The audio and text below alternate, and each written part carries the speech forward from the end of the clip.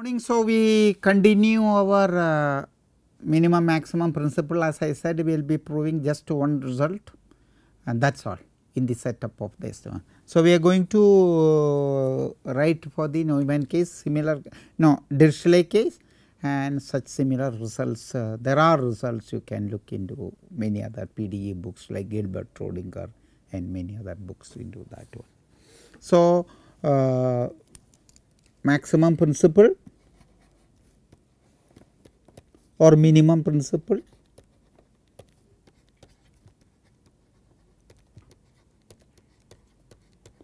for weak solutions. Okay.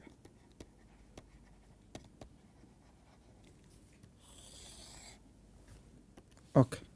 So, you assume Aij is elliptic, this we are assume. So, we are writing it assume Aij is elliptic, okay, and the minimum things assume you always need that A naught L infinity and A naught of x greater than or equal to 0. So, write weak maximum principle. Okay. Let omega bounded, open, smooth, whatever smoothness you need according to the requirement, okay, smooth, and f is in L2 of omega and u belongs to H1 of omega intersection C omega bar satisfies integral of Aij of x du by dxj dphi by dxi plus integral of A naught of x u v, this is in omega, this is in omega, is equal to integral of f of v for all v in H1 naught of omega. Then 1 f greater than or equal to 0 in omega, u greater than or equal to 0 on gamma, that is a boundary, implies u greater than or equal to 0 in omega. 2, that is 1 is the one only you want to prove. If A not equal to 0,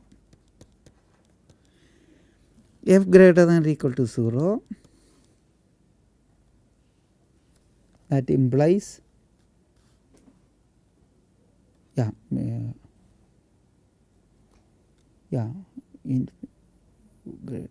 implies u greater than or equal to 0 greater than or equal to infimum of u over gamma in omega. So, let me write that one. And 3, further if A not equal to 0,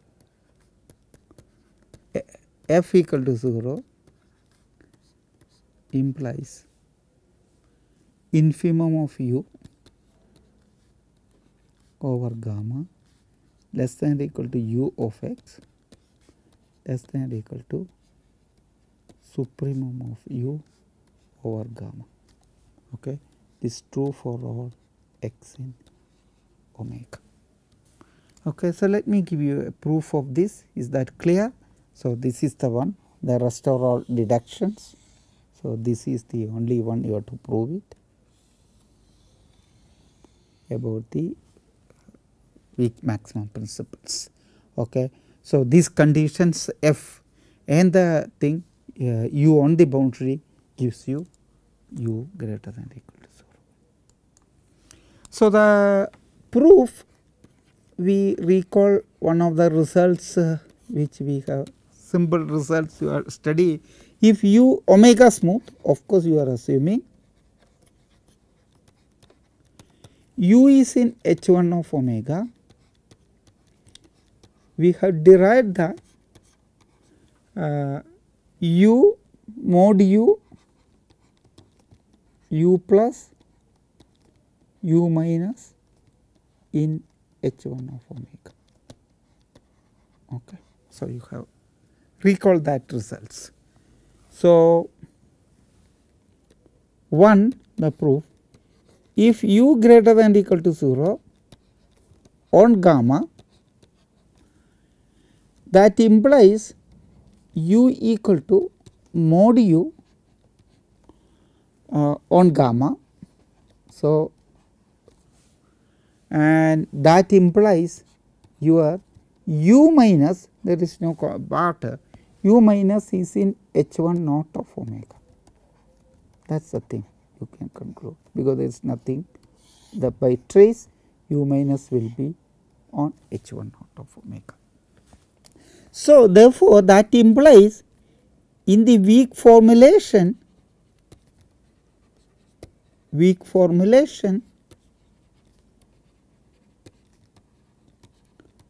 where is the weak formulation?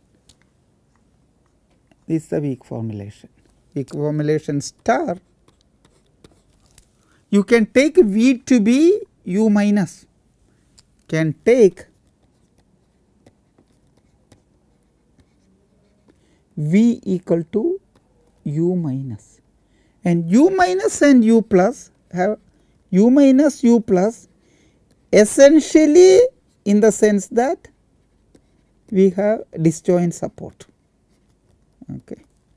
Essentially have disjoint support, in the sense that if at all they coincide, it will coincide only on a set of measure 0, essentially have disjoint supports.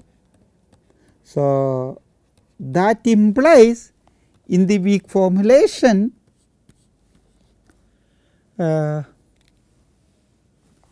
because you also recall u is equal to u plus minus u minus, use that. So, the u minus part will go and you will get Aij into u plus part will go, because it has a disjoint support, this du minus by dxj. Here you have to write u plus minus u minus, that is a sign coming here, and u plus part will go because of here I am taking v equal to u minus, which is allowed because it has that one, minus integral of a naught of u minus whole square equal to integral of f u minus, okay. That of course is greater than or equal to 0, u minus is always positive. So, you have this one. Okay. Now, use ellipticity. So, that exactly meaning you reverse that one, integral of Aij, this is let me use the better comfortable notation, di of u minus plus integral of a naught of u minus square is less than or equal to 0. So, so use ellipticity. So, this portion is greater than or equal to alpha into integral of grade u minus square, okay, and both are positive. So, this immediately implies your u minus equal to 0 almost everywhere, and that implies your u equal to u plus, which is greater than or equal to 0 almost everywhere. So, the proof is just realizing this fact, nothing more than that on that one.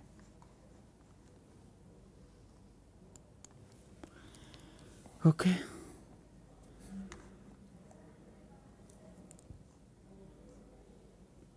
Yes. Okay. So, the second parts are trivial. 2. If a naught equal to 0, identically 0, and let m is equal to infimum of u over gamma, and then you see you can add a constant. That implies if A naught identically equal to 0, you put let is equal to m, A naught identically 0, then you can add a constant, because you look at this weak formulation and adding a constant will not change. So, if you use a solution, you can add any constants here u. That is what you will get it. So, that implies u minus m satisfies star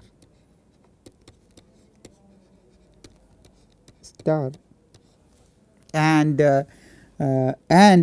u is the infimum and u minus m is greater than or equal to 0 by 1 by the first part. Okay. That is what exactly you want to prove in the conclusion. You see u greater than or equal to 0. So, you apply for that u minus 1, and 3 is for the further if m f equal to 0 as well, then minus u also satisfies star, also satisfies star. Okay. And hence 3 follow, that implies 3. You can apply for minus 3 u, that will become the supremum of things to be proved. So, we will discuss another important thing, what is called the eigenvalue problem. So, I will begin with this today, and then we discuss more tomorrow. Okay. Eigenvalue problem. So, you see, so this is connected with your resolvent etc. You will be seeing later more details about the resolvent, the solvability of that eigenvalue problems. You will see more detailed analysis, you will be seeing it in the course when you study evolution equations etc. So, we are restricting only to the eigenvalue problem corresponding to Laplacian, that is all, corresponding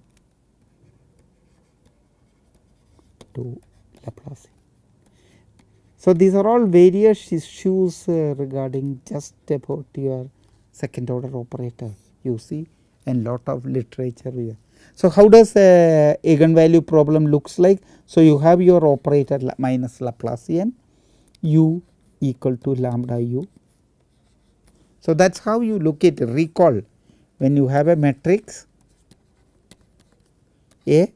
So, looking the solvability is about A x equal to b, but so what is the eigenvalue problem? Looking for lambda complex numbers such that A x equal to lambda x, and of course, it should be there x is x not equal to 0. So, same thing, this is in Rn analysis, and whenever such a lambda is called an eigenvalue and x is called an eigenvector. The problem is that when you go to infinite dimensional setup, is not only the eigenvalues which you will find out, you will have the so called other spectral values, and when you study unbounded operators, minus Laplacian is an unbounded operator.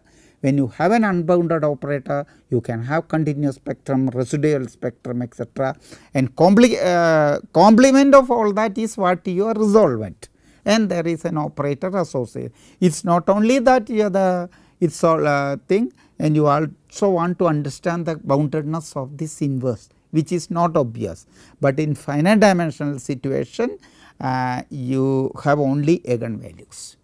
The moment you have an eigenvalue and you know all that, you know about the related to its solvability and all of that, and inverse, the moment you have an A has an inverse, whatever it is, A lambda has an inverse, that immediately it is a matrix and it is automatically bounded linear operator. So, such things are there, but that is not true when you go to infinite dimension. So, the infinite dimensional operators which are closest to this finite dimensional version are compact operators, and you have a very general spectrum of analysis, spectral analysis of compact operators, and that you have essentially eigenvalues, a possible converging point as 0. So, that is a very general thing in functional analysis. So, look functional analysis books on spectral analysis of compact, spectral theorem of compact operators, theorem of compact operators. Interestingly, our Laplacian, we call it operator in the sense that we are going to define, which you have already seen, minus Laplacian inverse is compact. You will see that it is essentially solution operator is compact. Solution operator is invertibility. You have to understand all that phenomena. Okay, solution operators, operator is compact in appropriate spaces. When you say that, so this is what you are going to study. We will discuss it soon. We will have, so we will come to that later. So, let me make these remarks which you are doing it. So, when you are solving this equation, maybe I will tell soon properly in the next page. So that is what essentially you have to understand. So, understanding this is a compact, and this gives you eventually only eigenvalues, and that too a discrete set of eigenvalues. That is very crucial. So, you see, for a matrix you have an exactly n eigenvalues may be counted up to multiplicity, because same eigenvalues can give different eigenvectors, but that is not the case when you go to infinite dimension. There are operators which can have no eigenvalues at all. So, okay. So your job is to find lambda. You see, I am just replacing your lambda u by f by lambda u, but that is different. So, find lambda and u. Of course, lambda is real. Now, real you will prove it because of the self adjoint. In general, it need not be, and your solution will be in H1 naught. So, you can give a variational formulation. So, but lambda u are unknowns. That is what you have to understand. Okay. This is unknowns. Okay. All right. So, let me try to understand this one. Of course, as I said, one can consider. So, I will you can follow a similar argument. One can also consider. See, as long as the second order operator elliptic with a non-negative first order term, there is no issue. The same procedure can be adapted. A j of x du by dx j plus a naught of u equal to lambda u. So, in omega and u equal to 0 d omega. For the simplicity, I will work with the Laplacian. Okay. Here a naught of course is greater than or equal to 0. Then only you know that the solution, unique solution operator you can define, which we have seen it in our weak formulation. Okay. So, we and you need elliptic, aj elliptic, you need that as well. Elliptic, elliptic means we are only considering uniformly elliptic, we are not considering any degenerate equations. Okay. So, yeah, one remark immediately is that if lambda equal to 0, you see, it immediately implies. So, I am considering one, okay, considering Laplacian. Is true here also, considering minus Laplacian only. Okay, that does not matter even if lambda equal to 0 by uniqueness, then it is a problem. This one, you see, then once you fix lambda, it is a standard solution operator problem in omega, and u equal to 0 on d omega. So, by uniqueness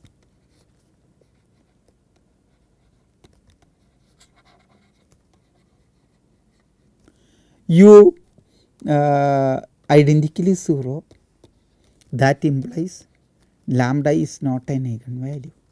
So, I did not define. If there is something you can do here, this lambda is called an eigenvalue if x is eigenvalue, and u is called eigenvector, corresponding eigenvector. So, same terminology. Okay, if you do that. So, lambda is not an eigenvalue. So, that is immediate. You need u non identically 0, not an eigenvalue. Yeah, these are all maybe I am taking for granted of the u not identically 0. You need that. Then only you call it an eigenvalue. Okay. That is one point. And if lambda not equal to 0, u not identically 0, then lambda is an eigenvalue and corresponding eigenvector. Now, you understand this solution operator. During the study of our Fredholm alternative, we have studied this in detail. So, let me describe this solution operator.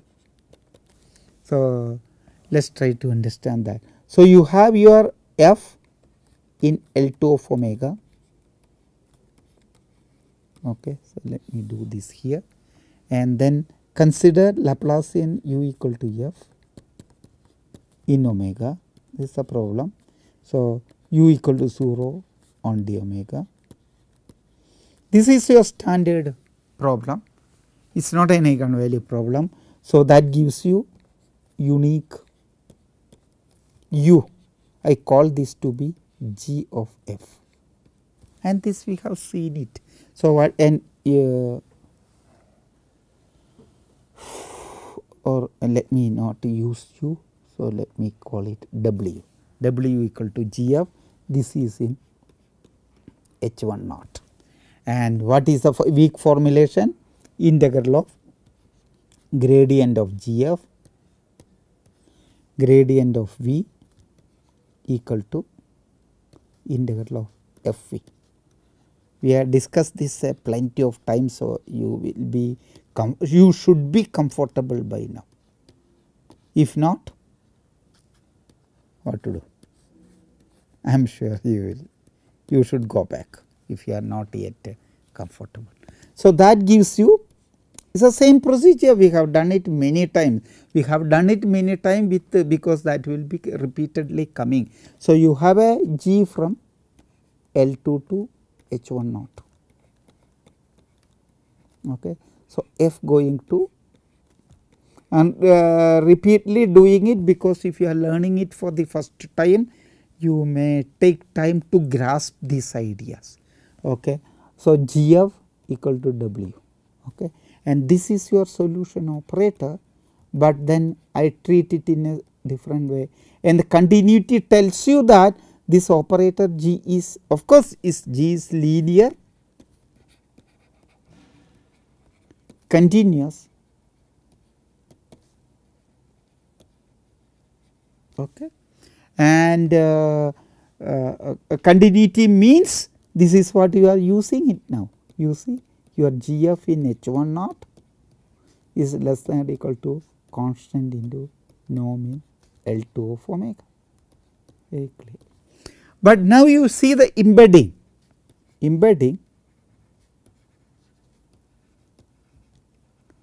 That h1 naught of omega, the identity map to L2, this identity is compact. So, you can view your G as I composition G as a mapping from L2 to L2. So, you view your solution u going f going to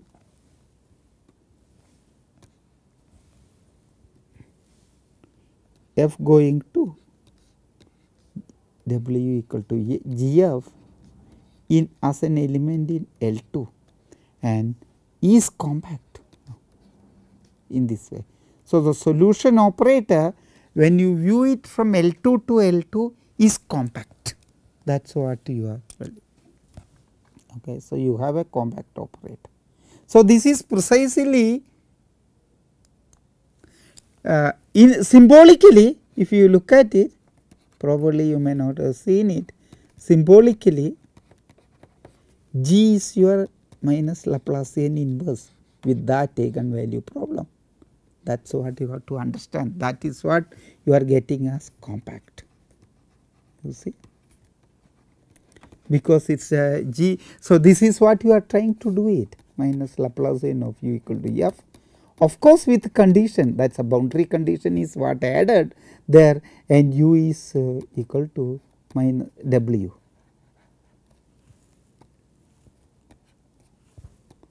W and you have your W is